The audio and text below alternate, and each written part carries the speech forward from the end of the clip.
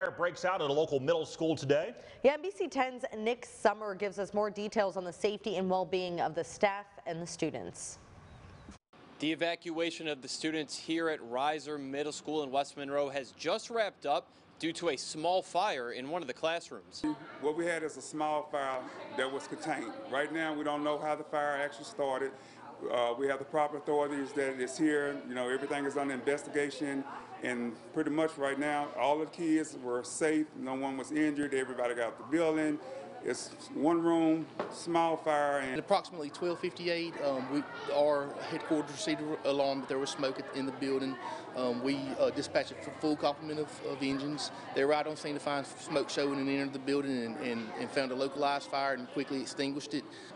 The faculty and staff here at Reiser Middle School did an excellent job of evacuating students during the small fire. No students were injured or harmed throughout the entire process. Reporting in West Monroe for your weather station, I'm Nick Summer. And now